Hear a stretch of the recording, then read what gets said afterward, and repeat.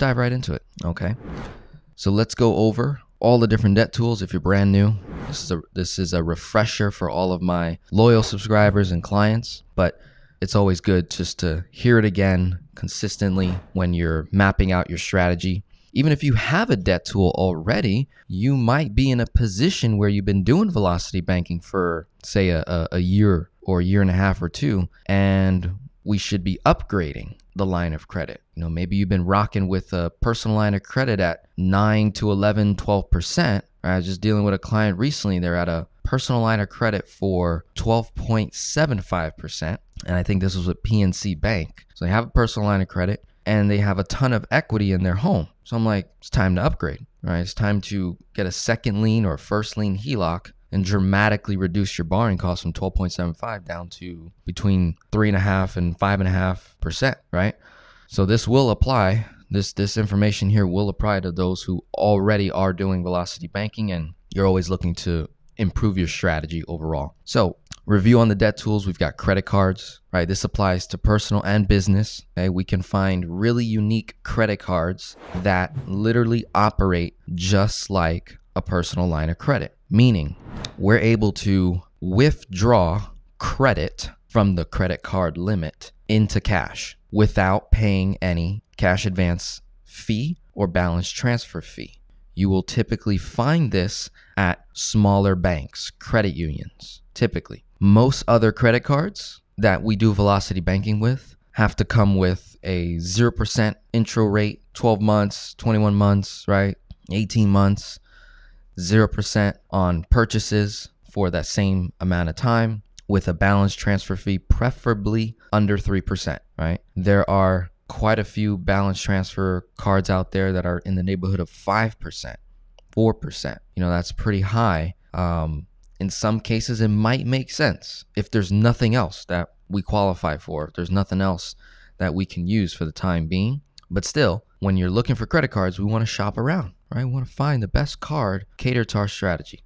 So we got those credit cards. We've got personal, unsecured, revolving lines of credit, PLOC for short, or BLOC, business line of credit. This is the next stage up from a credit card, right?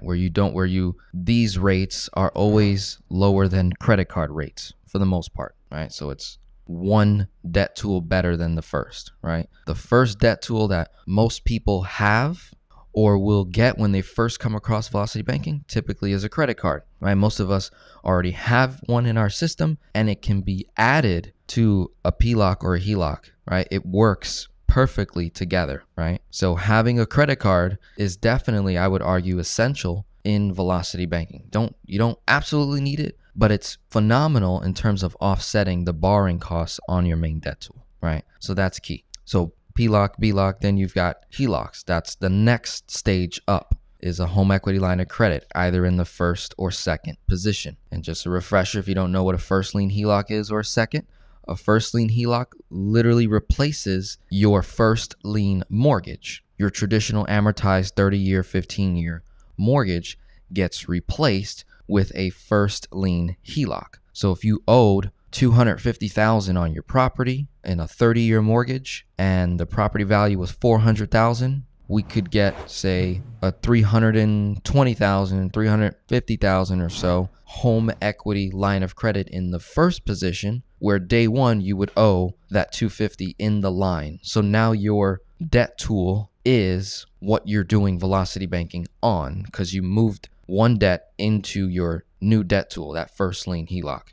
And these rates are typically always lower than credit cards and PLOCs and BLOCs, right? So that's one step up. A second lien HELOC is in the second position. You would have your first position mortgage, then you'd have this second lien, which is a home equity line of credit for typically a smaller amount, right? They look at the equity in your property and you get maybe 70-80% of the LTV. So maybe I've seen as high as 100,000+, 150,000+ in the second position is what I've seen. And I've seen rates as low as 1.99%. I think I've seen something at 0.99% once, right? So they can be extremely low for a temporary period of time. With HELOCs, you have fixed rate options and variable rate options. Typically when doing velocity banking, most people tend to go with the variable rate option simply because a lot of the times they come with like an intro rate offer, right? Like I was saying, like 1.99, 2.99, 3.5, something really low in comparison to all your other debts that you're paying on. And they'll lock in that rate for say 6 months or 1 year, sometimes even as long as 2 years. And then it'll jump to the variable rate at that point. Well, in that first year of velocity banking, or year and a half, 2 years, we can cause so much damage in your debt that by the time the rate changes to a higher rate, when it jumps to the prime plus whatever rate it is, say it went from 2.5%, it jumps all the way back up to 5.5%, that's not going to affect us in any way, because how we're doing velocity banking, we're going to consistently continue to pay less than, we're always paying less than whatever the rate is on our debt tool. So if I have a HELOC at 5.5%, in reality, I'm only paying less than 2%. So if I started out with a 2.5% HELOC or 3%, I'm probably paying like less than 1.5, right? And it'll stay that way regardless of the rate going up. So it doesn't affect us. So when the rate goes to 5.5, we're still paying